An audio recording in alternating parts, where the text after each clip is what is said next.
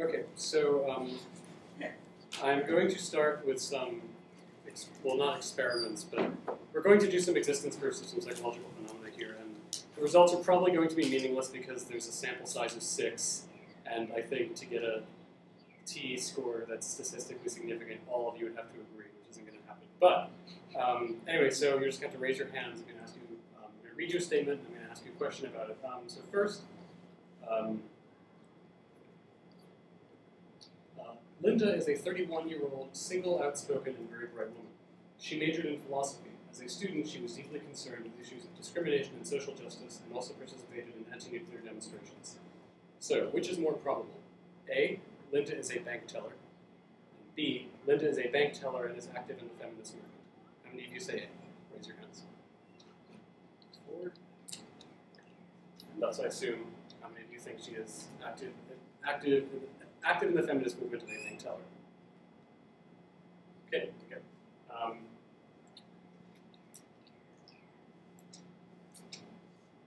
right, second statement. Tom is a 41-year-old man. He is very scrawny and thin and has a passion for poetry. He wears large glasses and a button-down shirt. Is Tom more likely to be a classics professor at an Ivy League institution or a truck driver? How many of you say classics professor? 3, and then a truck driver. All right. And lastly, are there more letters in the dictionary with K as the first letter or the third letter? We say first letter. All right. Third letter. And 2 of you apparently. Okay. 1 of you apparently. There we go. Okay. So we'll get to those as they come. So, in the question of probability and how we view probability is really a subset of the psychological question about what's the nature of human rationality. And so we have 2 very broad extreme camps on this. There's the economists, yes, who are jerks, and we will be making fun of them ruthlessly throughout this talk. And there's Amos Kahneman and Daniel Kahneman and Amos Tversky. They are the psychologists who pioneered the you're doing it wrong school of thought. Basically, what that means is that we're wrong all the time. So, what characterizes the economists? Basically, when it comes to reasoning statistically and reasoning probabilistically, the economic view is that because we're pretty smart creatures and we're rational beings, that we should be able to do pretty statistical operations pretty well. So we're going to answer the normatively correct answer all the time. Kahneman and Tversky say almost exactly the opposite for most domains.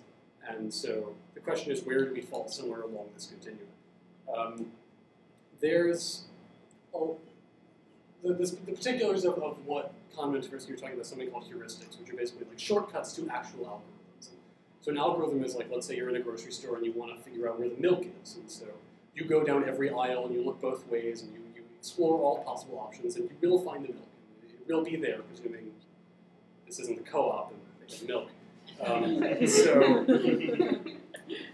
Yes. So that algorithm characterizes the economics view. It's slow, it's inefficient, but it always gets the right answer. Kahneman and Tversky advocate versus heuristics, which are basically shortcuts. Where's the milk? Well, probably near the other dairy, which is probably in the refrigerated section, which is probably on the sides of the grocery stores. Voila, you've just found a much faster way to get milk that is likely to be correct. The problem is that these heuristics, while correct for a lot of situations, often lead us to make systematic biases. Because we follow them irrespective of the domain that they're in, there are certain domains where we'll just be wrong most of the time. So when it comes to statistical reasoning problems, these happen a lot. So given that there's no empirical evidence for the economists so far, and I've just given you a bit of evidence for why Kahneman and Tversky may be right, why are we not like here? Well, there are some evolutionary psychologists who I disagree with on almost everything except on this, because they're actually studying biological stuff. Bees have the ability to reason in what's called, the mathematicians here are going to hate me for using this term, but Bayesian reasoning. Bayesian reasoning is just the shorthand in this literature for statistically sound, proper normative reasoning. So if bees have it, there's very little reason we don't. Also, there's a lot of evidence that that we can actually make a lot of that we do have some understanding of deep statistical laws. And so the question is, it's not so clear-cut exactly as to where we fall. To flesh out the heuristics idea a little more, the reason that Kahneman and Tversky argue for this heuristics standpoint is twofold. One is that heuristics ease cognitive burden on us. This is a view of psychology where the brain is trying to get a thought process will work if it is the path of least resistance. So a successful thought is an efficient and fast thought that actually gets the right answer. So if it eases cognitive burden and it means you don't have to spend a lot of time standing around making a decision, that's going to be accurate. That's going to be what you're going to do. And that makes a lot of sense, because otherwise we'd be wandering the grocery store looking for every item and we'd never get anything done, except for grocery shopping. In the co-op, that would be awful.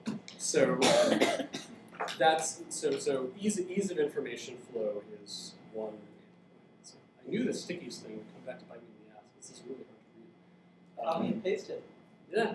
Okay. The second one. The second argument for the heuristics and biases camp is that we lack the ability to properly encode statistical laws and information when they're presented to us. And there's some evidence for this, which I'll get to in a bit. But what it basically means is that we can learn from our mistakes. And so when the shortcut backfires, we don't understand it. We lack the ability to either understand the specific instance or lack the ability to generalize that instance to some general set of probabilistic laws that we can then use to guide future actions. And so Kahneman and Tversky are really saying that we don't have any intuitive understanding of probability because we can't make those probabilistic decisions. We're using these heuristics instead, and that we have no way of learning about that probability through life experience and thus generalizing it to some internal set. So they're really saying that we just have no idea what we're doing at all. There's that itself doesn't really explain a lot of why this happens. And their explanations, I think, are somewhat limited here. The one that makes the most sense to me is that when you're dealing with a causal logic, if I pick this up, I drop it, I know it's going to happen. I do it again, I know it's going to happen. And I'm able to make that connection that if I drop it, it will fall in the middle of the table and it will make a sound, because those things happen again and again.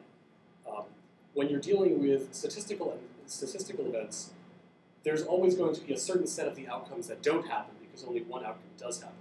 And since you can only see the one that does happen, and because you're always thinking in terms of the one that does happen, because that's what makes sense a lot of the times, you're not going to pick up on all the outcomes that don't happen. And maybe that's why we're not able to encode this information. But I don't think this answer is really deep enough to say why we think this way. Why is it that we don't have any concept of intuitive statistics? Why don't we, especially if animals as dumb as bees do? So I'll now go through some of the evidence for both sides to try to get through this, and then you'll see we'll wind up somewhere around here, and it'll be a fun journey for all. So first, to just give you some, I guess, to arm you with some vocabulary of why we suck at statistical reasoning, I'm going to go through a few common normative errors that we make. The first is called the conjunction fallacy, and that's what this first experiment is testing here. These lines, this is the right answer, this is the wrong answer, right, wrong, right, wrong. So,